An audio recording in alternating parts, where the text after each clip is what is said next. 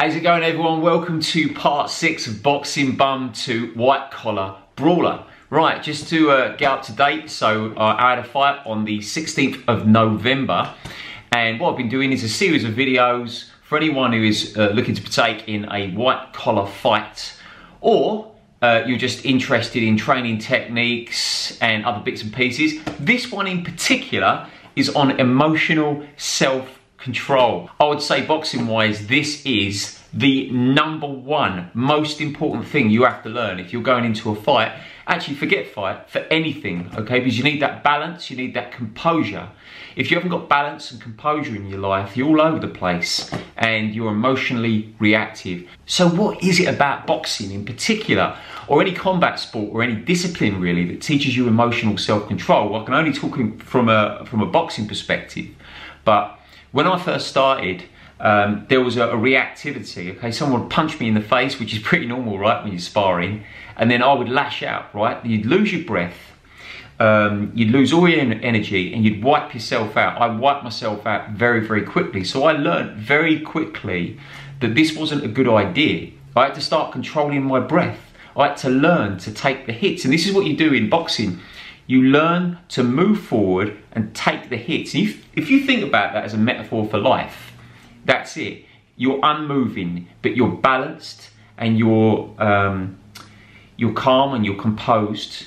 And what did Bruce Lee say? He said, be like water, you know? Water is fluid. You can pass through it. It's beyond flexible. It's clear, it's clean, you know? It can mold and shape itself into anything it wants, all right? So it's adaptable as well.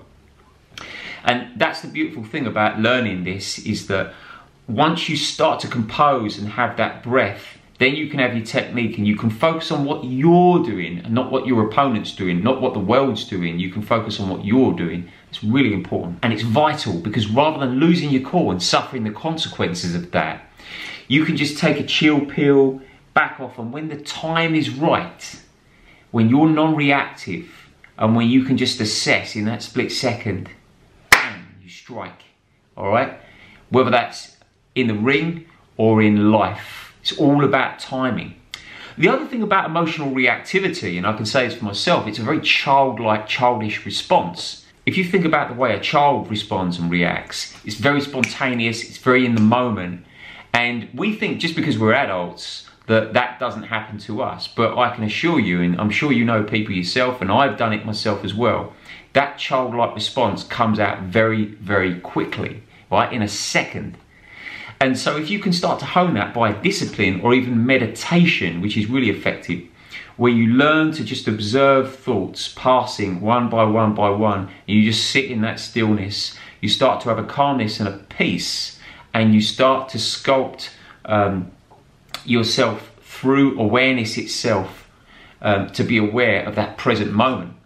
And that calms you down enough. It gives you enough time to just consider the appropriate response. If you take this outside boxing, it's fronting up to life, all right? It's learning to take the hits, take it on the chin, and stand there and just be aware and just have that composure to have the appropriate response, as I've said, to then wait and strike when the time's right. Now, for me, this was really important, because I can tell you there were certain things that happened in my life that affected me, and it built up quite a tremendous anger and an emotional reactivity which wasn't healthy.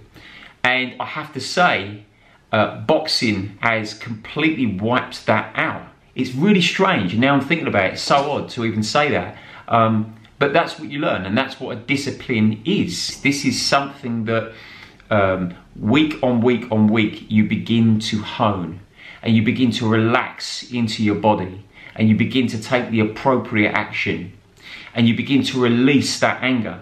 So if you have any kind of anger issues or that emotional reactivity, take up a discipline. Please take up boxing, yeah? And I would say a mixture of boxing and, as I said, meditation, because one, you have, you know, an opportunity to sit in stillness, but I do believe the movement of the body and using that aggression to get that out is the most effective way to hone yourself into being emotionally balanced. Okay, I hope you enjoyed this video. I would say, as I said, it's the most important thing. You've really got to take notice of this one, really work on this, and I shall be back with video 7 next time. You take care.